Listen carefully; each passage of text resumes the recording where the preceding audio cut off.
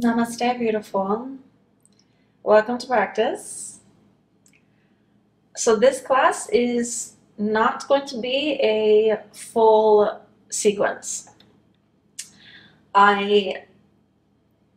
After much consideration, have decided that I think that it makes sense to teach some of the classes in parts, because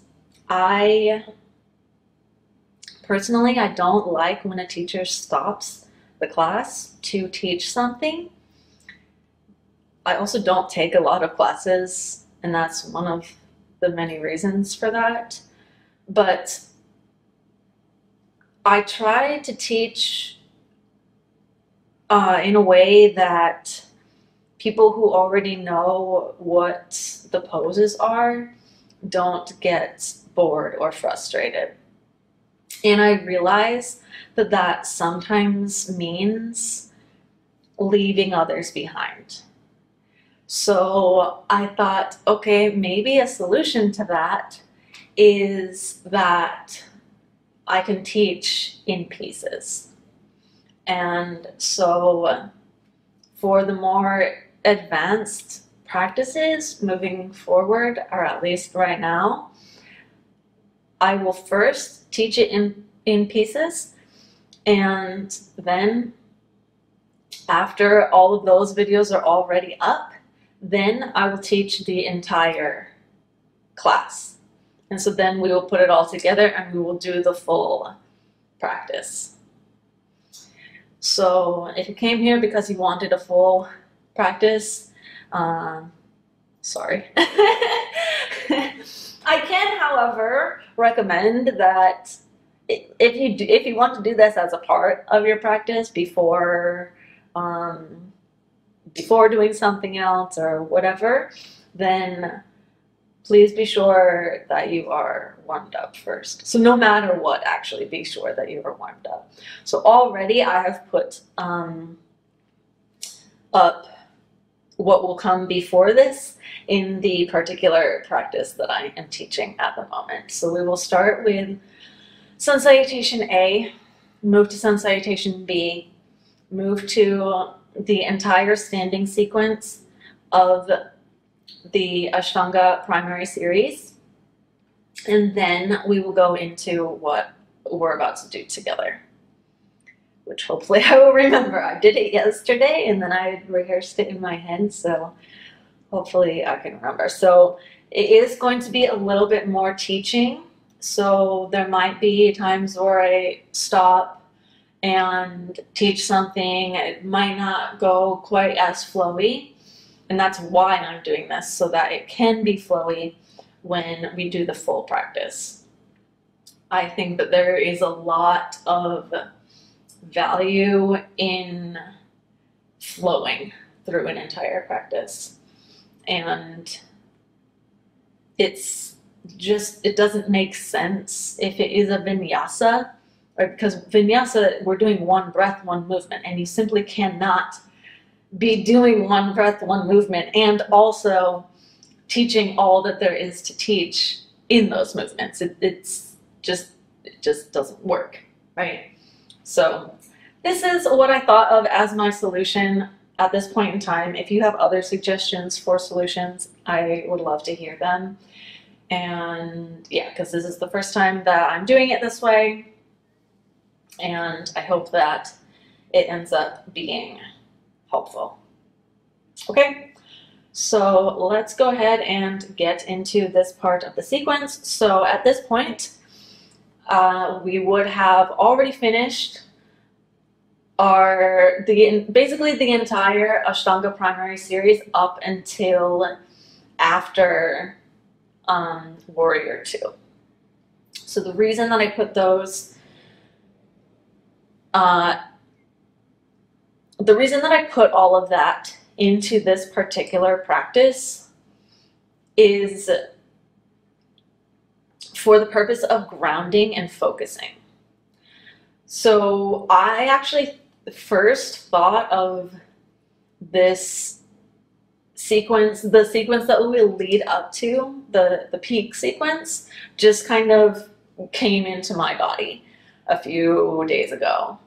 Actually, it was on the new moon. I was intending to do less of a practice that day, and I put on even kind of slower music than usual, and that's what happened in my body. And I was like, oh, awesome, I really want to teach this as a class. And then I was like, okay, well, let me put it together in a full practice. And then I thought, okay, I think actually what I want to be doing is combining tradition with this more modern style of like almost a dancing type of vinyasa.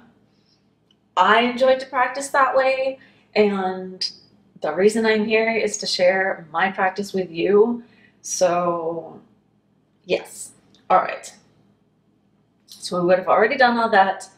I recommend that if you do not do all that, you at least do something to warm up before going into what we are about to go into. It's also possible that there will be slight differences when we do the entire thing together. All right. Okay. So, of course, we are still going to be taking a vinyasa to get us to downward dog, and then we will go from there. All right, here we go. We are in Namaste. We inhale, arms up, looking at the hands. Exhale, forward fold. Inhale, heart forward, head up, flat back. Exhale, plant the hands, move it back to chaturanga. Inhale, upward facing. Exhale, downward facing. And now we're gonna work out the hamstrings a bit. So we're going to do that by, so we have done Ashtanga at this point, so we have done more static movement, and now we're gonna move into dynamic movement. So we're gonna inhale, we're gonna bring the right leg up into three-legged dog, and then we're gonna exhale, we're gonna bring it toward the nose. And then we're gonna inhale up. And so when you're doing this, you can do it, you can approach it in a couple of different ways. So you can approach it such that you are thinking more about your alignment, you're really thinking about keeping your hips square, you keep thinking about, okay, my knee wants to be facing forward here, I don't want to be coming out. Or you can also be thinking of it as just trying to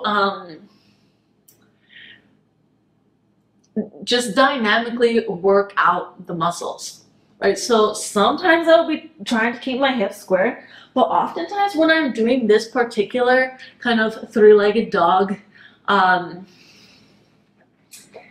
dynamic thing, I don't even know what we call this, but it's quite common in classes, right? When I'm doing this, then sometimes I kind of let go of my alignment a little bit to be more really getting the hips prepared. Okay, so maybe play around with the different ways of doing it and see what feels good for you.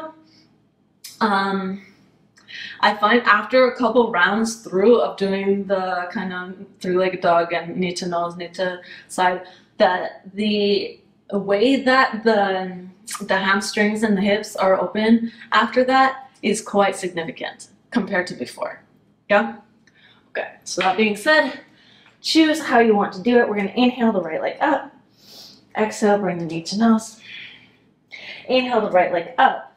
And then now we're exhaling, we're bringing our right knee to our left elbow. So we're coming forward with our arms straight. We're a bit over the wrists with our shoulders here. And we have a nice kind of twist. And so then we're inhaling up again. Three-legged dog. Again, we're bringing our knee to our nose. And when we do this, we want to be coming quite far forward with our left foot. So sometimes I'll go even on to like the top of my big toe. But it's also going to depend on how far back your left foot is from your hands. Yeah. So again, play around with that. Okay, so then we inhale up, and now we're coming to the outside of the right arm, so bringing our right knee to our right elbow, inhaling back up, and then exhaling again, bringing our knee to our nose. And at this point, we're going to step forward with the right foot. So now our right foot is down. We have just exhaled. And now we're going to take an inhale and we're going to come up into a standing split. So inhale to standing split. Standing split is one of my favorite poses for opening the hamstrings or for stretching the hamstrings. I find it to be a very safe way to do it as well. All right, so we're inhaling and then we're really pulling up with the left leg here. So we're using our muscles, we're using our glutes, we're using the strength of the left leg to pull it up. Okay? And so this is an inhale, and then we'll exhale here. And then with an inhale, we're going to come up to a warrior three. And so warrior three, then we're pretty straight here. Okay, so our arms are out in front of us, and our left leg is straight, and we do want our hips to be pretty square here. Yeah, so we've inhaled up to here, and then we're going to exhale. We're going to step down into a high lunge. So we're continuing to keep our hips square here. We reach our arms up for high lunge. So we have a nice right angle in our right leg. We're up on the back of our toes. Our heel is pretty far over, or is like pretty directly over our toes. And we're inhaling here. And we're going to exhale and cactus the arms. I really want for us to be concentrating on opening the heart as we do this. There's not too much heart opening in this particular sequence. So in the parts that there are, then I want us to be really concentrating on that. Yeah? All right. So exhale. And then we're going to inhale, stand, and rotate, and then exhale into a warrior two.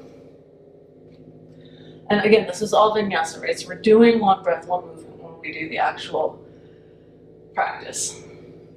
We're going to inhale, reach over to the right, and then exhale, reaching into our reverse warrior.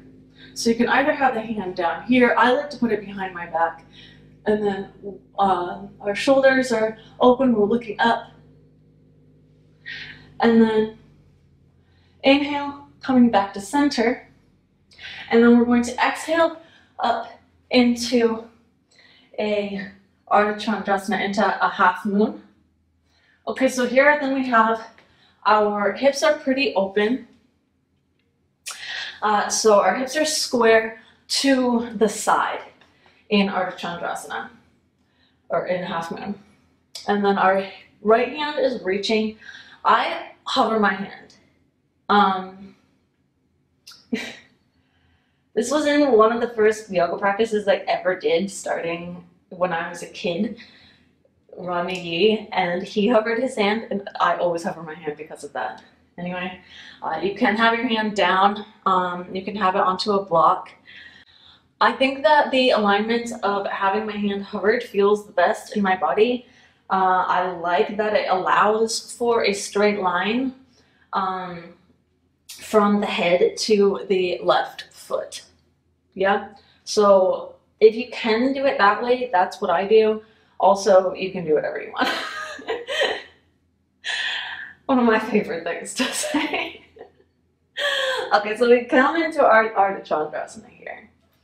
So we have exhale, inhale to our warrior two, and then we're going to inhale, we're going to stand up with our inhale to prepare us, and then exhale, we're going to come into the half moon. And then From here, we're going to inhale and come up, and then we're going to exhale. We're going to come all the way into a skandasana, into a side lunge on the left side. We're going to place our right hand down. We're going to take an inhale and rotate around so that we are in this kind of on the blades of our feet. We're getting a nice stretch in our butt. Our hip can be pretty lifted here. We're only here for a second. We continue the exhale and then step all the way back. Yeah. Okay, so we're exhaling here. Inhale. Exhale. Step. Okay, so then we're inhaling and we're going to come up to a wild thing from here. I don't know exactly what it's going to be when we do the full sequence. We'll either work out the back. I think we'll probably work out the back the first time. So we're going to come up 5 times. Usually I like to work out the back the first time. So 1, and then inhale up. Exhale down. Inhale up. Exhale 3. Inhale up. I do have a class on Wild Thing. If you have any questions about Wild Thing, I'll link it here. Inhale up. And then we're going to look down toward the right hand after the 5th one. And we're going to grab a hold of the left big toe. And then we're going to bring it into our side plank, our Vashisthasana 2. And then look up at the left foot. Probably hold for 5 breaths. And then look down. And then we're bringing the left foot forward. And then we're going to do that same thing on the other side. So the same sequence that we just did, but now we're doing it on the other side and we're facing the other direction. So this is a full mandala class. Okay? So now, again, we are coming into our standing split. So inhale here, exhale. Inhale up to our warrior 3. Exhale, step the right foot down, coming into our high lunge with an inhale. Exhale, cactus the arms, really opening the heart here. Inhale, start to rotate. Exhale, come into warrior 2. Inhale, reach forward. Exhale, reverse the warrior. Inhale, back to center. Exhale, standing up onto the left foot and coming into our half moon. This was with an inhale. Okay? And so then we step back and we come back into Skandasana on the right. Place the left hand down. Inhale, rotate. Exhale, step the right foot back. And then we're going into our wild things from here. So inhaling up, exhaling down. Inhale. 2. Inhale. 3. Inhale. 4. Inhale. Look down toward the left hand. Rotate the left foot slightly so that you're on the outside of the left foot. Go ahead and grab onto the right big toes with the right peace fingers and look up and hold. 5, 4, 3, 2, 1. Bring the right foot down this time. And now we're gonna come all the way into a low lunge.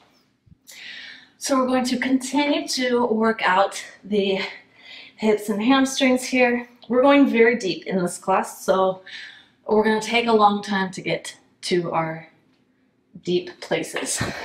Okay, can't just like go deep, right? You have to go through all the shallow waters before we get to the deep ones. All right, and so inhale up, and then exhale, come back to half split. Inhale. Exhale 2. Inhale. Exhale 3. Inhale.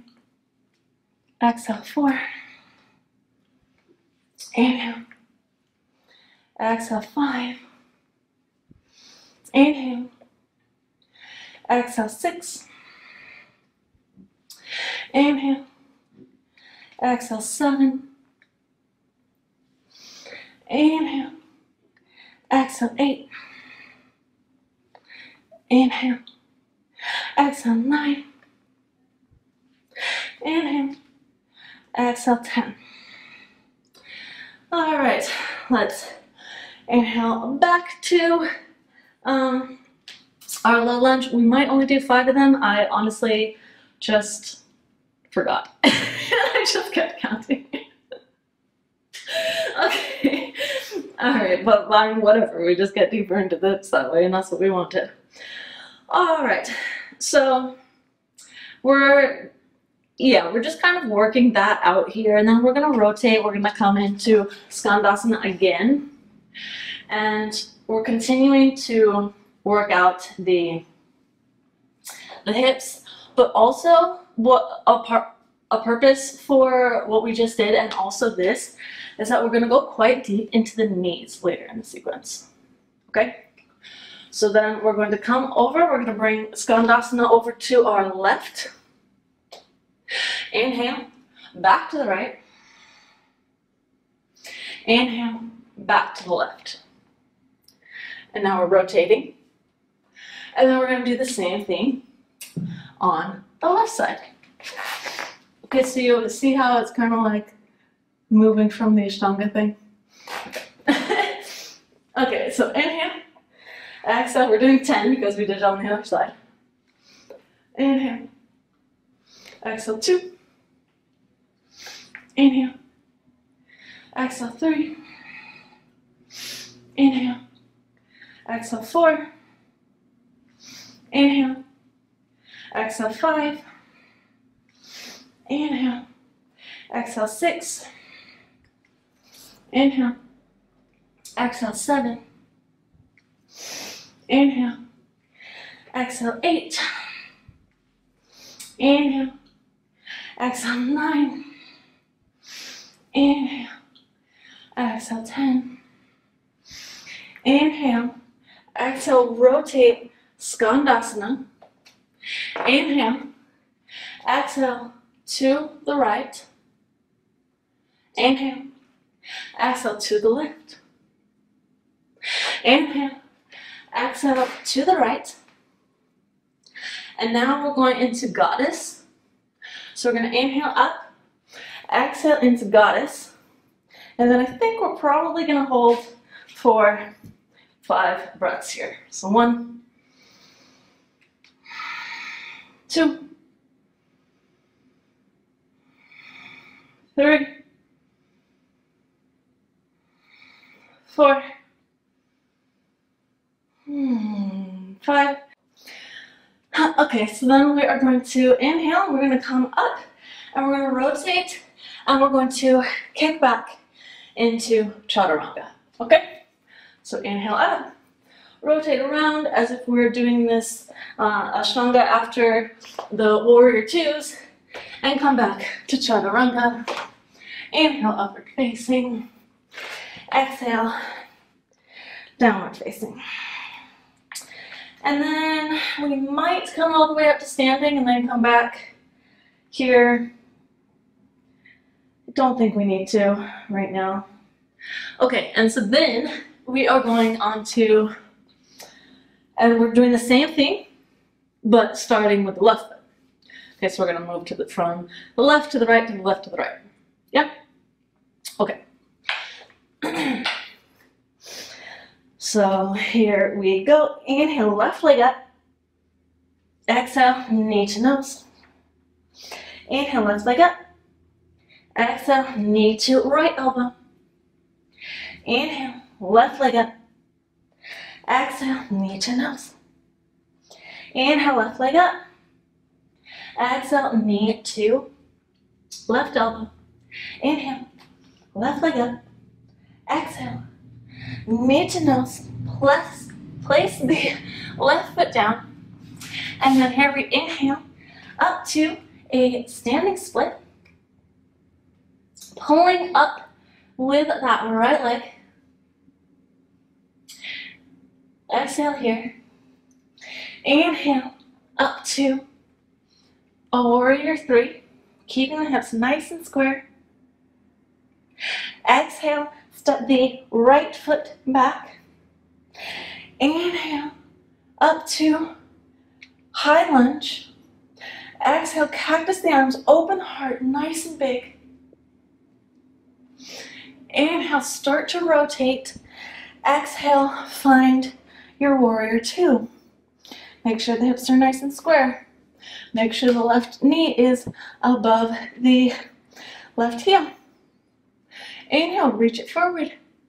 Exhale, reverse the warrior.